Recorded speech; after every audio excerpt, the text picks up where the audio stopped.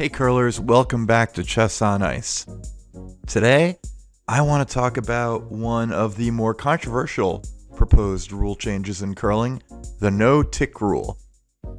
I'm going to say something I know a lot of you are going to disagree with, but I kinda like the no-tick rule. Sorry, I know. It's not the most popular opinion when you're broom stacking at the end of a game. A lot of people see it as punishment for making a good shot. A lot of people also see it as something that's a little too fiddly, that'll complicate playing and watching and explaining curling to others. I think the key thing to keep in mind, though, is that it will keep games more interesting for longer when we're watching high-level events. That's why I think, although of course opinions are spread across the curling spectrum on this potential rule, if you notice, you'll know that more high-level players prefer it than, say, club and mid-level players. Not having the no-tick rule doesn't really affect your average semi-competitive game, and it really doesn't matter for your average club league night. So there's a good reason why elite, national, and international curlers are the ones that are more likely to support this rule change. One of the things I like about it best, though, is that it helps preserve the spirit of the free guard zone rule. Yes, the tick shot gets around the free guard zone rule by making sure that the rock you're hitting stays in play. However, the key thing I just said is that it's getting around the free guard zone rule. What it does is eliminate the relevant guard and turn it into an almost irrelevant rock. That's not really what the free guard zone rule was meant to accomplish. It was meant to increase scoring by keeping relevant rocks in play that teams could hide behind, in turn forcing more draws, more difficult downweight hits, and more rocks in play. Bottom line, sports are supposed to be interesting, entertaining, and have strategic elements. Keeping more of the relevant rocks in play is a good change for curling, at least in my opinion. That said, I do think there's a lot of questions that have to be answered about this rule, so let's go over some of them right now. First of all, the exact nature of the rule should still be up for debate. What does it mean to tick a guard? Where does the guard have to be? There have been suggestions that maybe there are only specific zones, even on the center line, where you get your guard that's not allowed to be ticked. You could put one or two circles up to give the non-hammer team a very difficult target to earn that tick-free guard. You could limit it to one rock per end. You could do a lot of things that would make it easier for teams to generate offense without hammer late in the game, without completely changing the game or making it too easy. Those might not even be very good suggestions. I think some of them are even more fiddly than the idea of having to keep track of whether a rock is actually on the center line or not.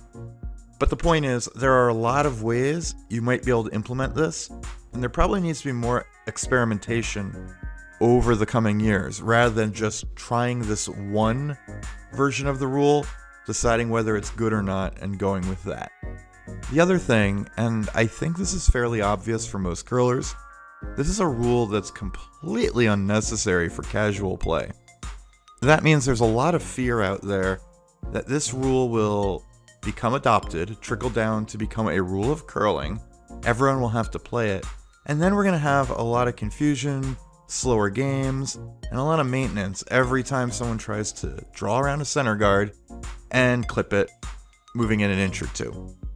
Here's the thing though, I would argue that the rule doesn't have to trickle down. There are a lot of rules that are specific for championship play. The way we time, the kind of rock handles we use, the number of ends we play, the fact that there are officials on the ice, the fact that we practice before games and use last shot draw to determine who has the hammer. None of these rules are normally used in regular league night play, unless you specifically want to for some reason.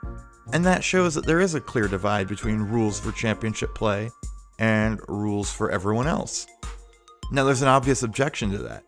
The gameplay, what the players are doing from the first rock of the first end to the last rock of the last end, is pretty much identical between the most competitive game you've ever watched on TV and the first game you play in a beginners or casual league at your home club. All the other rules I mentioned have to do with administration, determining who has hammer before an important game, how the game is officiated, things like that. But it doesn't have to stay that way. We can have gameplay rules, such as the no-tick rule, that do only apply to certain games. I'd have no problem with that, and I think it's something the World Curling Federation and national federations might want to consider going forward. Then again, it's important to realize that that might only be true for now. Remember that the free guard zone rule, which I think we all love and would have a hard time imagining playing without now, initially came into being only to prevent tactics being used by a very limited number of teams. In the 1993 Brier, which was the last one played before it started using the free guard zone rule, there were only 3 games with a total score of 5 or less. In the 1992 Brier, the year before, there were only 2 such games. So we were pretty far away from being in serious danger of an endless stream of 1-0, 2-0, and 2-1 games at the time that elite events started using the free guard zone rule.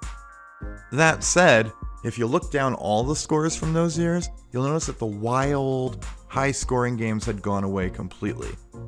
A lot of games were ending with scores like 6-4, 5-3, 5-4, in that range of scoring. And while those games aren't particularly problematic, the fact that that's basically what most curling had become, with no higher scores involved for the most part, meant that a problem was clearly developing. And the curling world responded, saying that we should re-inject some offense into the game before this gets worse. In other words, it was a proactive move. It was one designed to stop a problem before it continued to grow and really started to make the game less exciting. That's probably where we are with the no-tick rule today. Sure, not everyone's making it, even in high-level events, but it is becoming increasingly hard to have exciting late-game play in situations that used to generate really exciting finishes. Teams that were tied or up one with the hammer certainly won most of the games if you look at curling 10 years ago. But the percentages for top 10 teams, particularly on the men's side, but also on the women's side, have gone up year after year after year as they become more efficient at defending that lead, opening up the center, and preventing any center guards from getting up. So what does that mean for everyone else? Well, if you think about it, even today, newer and more casual players could play without the free guard zone rule, and they wouldn't even notice any significant changes in how their game played out. They're not peeling much anyway, leads often aren't comfortable throwing that much weight, so you wouldn't really have to change the game much at all at those levels, even if the free guard zone rule never came into existence. On the other hand, when you look at your club's competitive night, games that feature at least a few of the better curlers at your club, things like that, you'll notice that the top handful of club teams at your local club are good enough that without the free guard zone rule, the games really wouldn't be as good or interesting. You'd see a lot more peeled guards from leads, a lot lower scoring, and a lot less rocks in play in general. It wouldn't be like if elite teams didn't have to play with the free guard zone rule now. That would be an absolute nightmare, and we would see a ton of games where 1, 2, or 3 points were scored. But the games would become a lot less interesting for even those sort of semi-competitive players. And that means the free guard zone rule really now, decades after it was very important for elite play, is now important for several levels below that. We may well get to the point where that's also the case for the no-tick rule. We have plenty of time before that's true, but even good club teams are getting better at throwing tick shots year after year. I see that at our club. I'm sure it's true at other clubs as well. It's not as though teams are throwing them every end or anything, but there's a lot more leads that are comfortable throwing it, and a lot more skips that are comfortable calling it in those late game close situations where they have the hammer and they just want to open things up. Who knows? There might be a time in 10, 20, or 30 years where we all want to play with it because we just can't imagine the game feeling the same way without that no-tick rule. But for now, if I have a voice in this at all, my recommendation would be championship play only. Keep some of the high-level games a little more exciting and interesting and strategically dynamic, even into the later ends.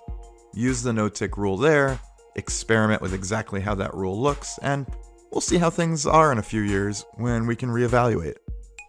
Anyway, that's my opinion, but I know there are tons of opinions on this issue, from people who think the rule's an absolute necessity to those who think it's the worst rule change in the history of curling. Leave a comment below and let me and everyone else know what you think about the no-tick rule and where and if you'd like to see it implemented, if at all. If you enjoyed the video, be sure to hit the like button, subscribe if you haven't already, and keep watching as I continue to produce more content for Chess on Ice. Thanks for watching, and good curling.